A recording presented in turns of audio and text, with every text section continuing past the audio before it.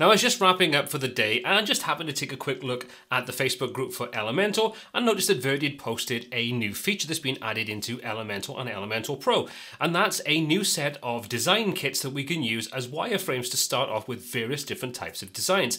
So I thought I'd quickly put a video together to show you what's included, how you get to it, and how you start using it. So, I've already updated everything. I'm using the developer's version of Elementor, so don't worry about that, but this is pretty much going to be exactly the same. So once you log into your dashboard, if you go into the option for templates, inside there we've got our kit library. Let's open that up. And inside our kit library, you can't help but notice there's a new set of wireframe designs right at the top. So let's just filter these down just to see the wireframes. And you can see what looks like close to about 10 different wireframes. And you may think, well, there's not a lot inside there, but there's a little bit more hidden away. These are kind of broken down into different types of collections, different kinds of kits. So for example, you've got a local workshop, you've got things like local services, blogs, portfolios, those kinds of things. And inside there, you've got more options. So let's just take this, for example, this blog wireframe. We can view a demo, and that will then load in an entire design for a particular page. In this example, it's the home page. And as you can see, it is literally just a wireframe. Placeholders for text, for links, for things like that. And it's a good starting point. You've got none of those visual distractions. Like I say, you know I'm a big fan of wireframes. I think they can help speed up the process by taking away the visual clutter and just helps you design things quicker and easier. And this is a good starting point. So there's a ton of options. Let's get rid of this little pop-up, which is included as part of this particular kit. So we'll just close that down. So you can see all the different options are inside here. You could then go ahead and just start styling this, apply your global styles to it, all the things you want to do, and flesh this out, take away the bits you don't want, duplicate the bits you do, and so on.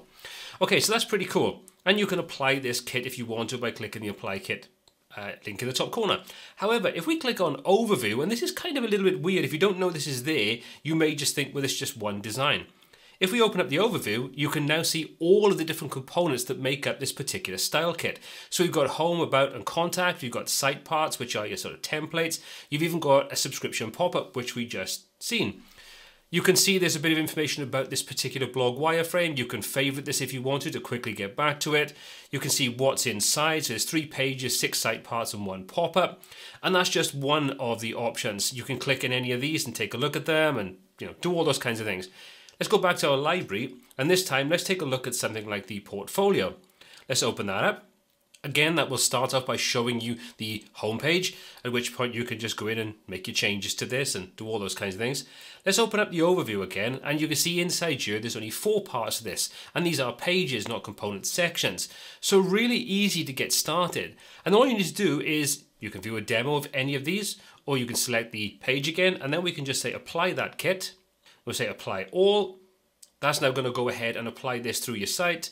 And filter enable, we'll say enable that. So this is now going to load in all the component pieces, give us that wireframe to start off with, and then we can go ahead and start to customize this and do what we want with it. So you can see now your kit is now live on your site. So this kit includes global colors, fonts, typography, buttons, and so on, 4 pages. Now we can go ahead and go back to our dashboard. And now what we can do is we can just close this down. So we'll just exit out of this. And you can see if we go to our pages, there's the 4 pages that we've just inserted as part of this style kit. So now what we can do is we can just go into the home page, for example. We'll start editing this with Elementor. You can see there's our wireframe design, and now we can just go ahead and start fleshing this out.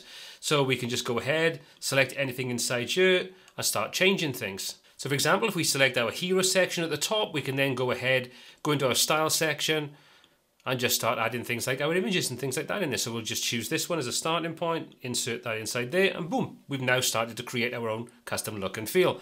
We can just come in there into things like your background overlay and so on, and just start customizing this, using this as the starting point for our whole design process. We'll set that color inside there, and again, you can kind of come into your typography and so on. We can just go ahead and set the colors on this. We'll use our global colors, which have been pulled in as part of this overall design. Same with the sort of subsection, we can come into there, change our colors. You can see how easy it is, and we've got this full page design. We can now just go ahead and just pull all the bits and pieces in, delete something we don't want, Simple as that. So that's a nice new addition that's been brought to Elementor and Elementor Pro. There's a couple of Pro-based templates which probably have more features inside them, but the wireframe side of things is a great starting point if you want to work with clients, get a rough idea for yourself, or just have some inspiration that doesn't have all the visual clutter that a lot of the pre-built templates already do. As always, links in the description below. If you have any comments, questions, or feedback on this, let me know in the comments section. My name is Paul C. This is WPTuts, and until next time, take care.